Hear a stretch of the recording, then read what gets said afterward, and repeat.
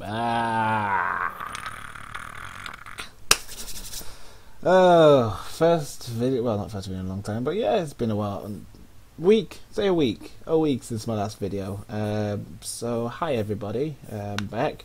I thought since Christmas holidays are coming up and it's pretty much my last day of uni, well, of the semester anyway. I thought I'd kind of do like a little recap of sorts. Kind of looking back at my time at uni, so go.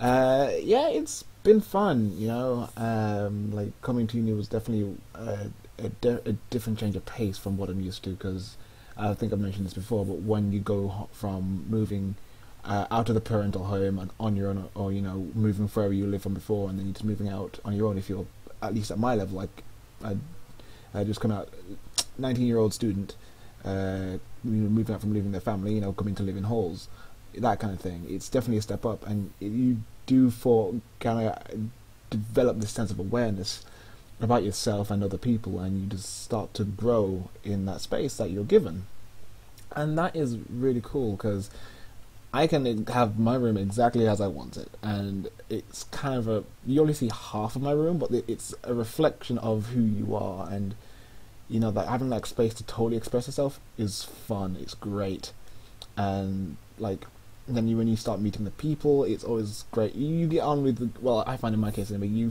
get on so well with your roommates that sometimes when issues come up, you just kind of you can pass. You just fly past them, and that's cool to know that even though you I've said this before, meeting total strangers and you can be super good friends in a few weeks is great. And everyone has this kind of similar thought process and connection through being at uni.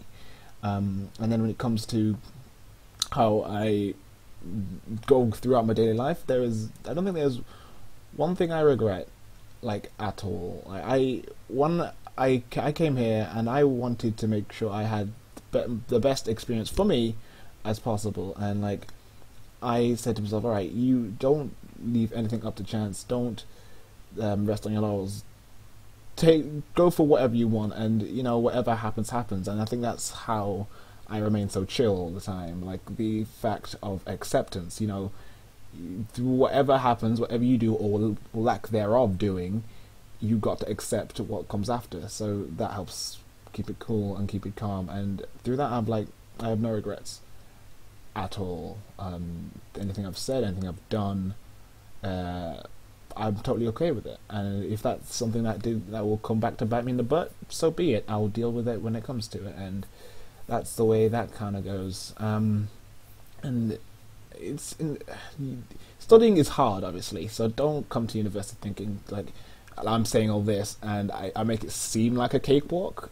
It kind of isn't, even though you'll have your flashes of, oh my gosh, this is easy, oh my gosh, this is easy, but on a whole, there is a lot you have to take into consideration. You've got to plan your own time. You've got to fit in your time for yourself. You've got to fit in time for revision. You've got time for food, friends, family, work, all that kind of stuff. You just got to balance everything. So always have that in your mind if you're coming to uni, whether it be in January with refreshers or if you're coming next year. Keep that in your mind, that you are going to have to balance a lot of things to get through life, more so than you would when you're at home.